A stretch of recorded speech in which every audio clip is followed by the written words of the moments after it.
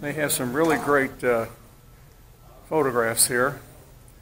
This is M51, the Whirlpool Nebula, a Hubble telescope picture. Excellent, fantastic detail. And this is the Eagle Nebula.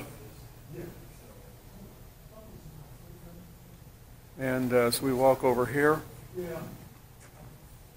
okay, I'm standing next to the original Moon Man, the one and only Don Spain. And you have anything profound to say tonight? Once upon a time, in the old days, there was this cow. This cow loved the moon.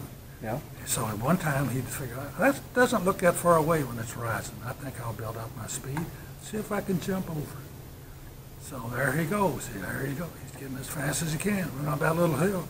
He's hopping. And he did it. The cow jumped over the moon. There you have it, straight from the Moon Man's mouth. Wow. I often wonder how that story got started. Excuse me. Yeah. It was actually a Jersey cow.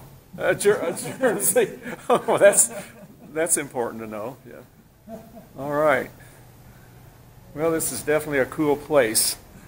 Let's walk over here. These are the meteorites. This case is full of all sorts and all types of real meteorites that came from outer space.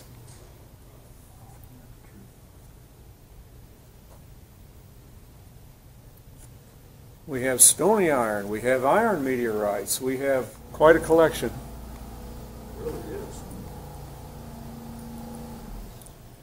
And inside the auditorium here, there's a program in progress. I guess I want my jacket.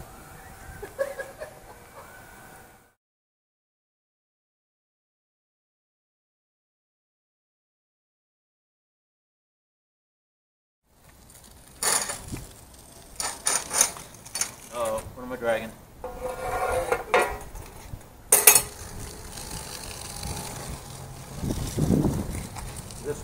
That's much better. And let's see, you moved over here so you could do what now? So this is an equatorial mount, and this axis right here is supposed to point north. Right. And when I set it up, I just set it up real quick so that the public could look at the moon. Right. And that was pointed in the wrong direction. So hopefully it'll be tracking a lot better now. Right. Close enough. As we say, close enough in jazz, we say close enough for jazz. Yeah. All right, now.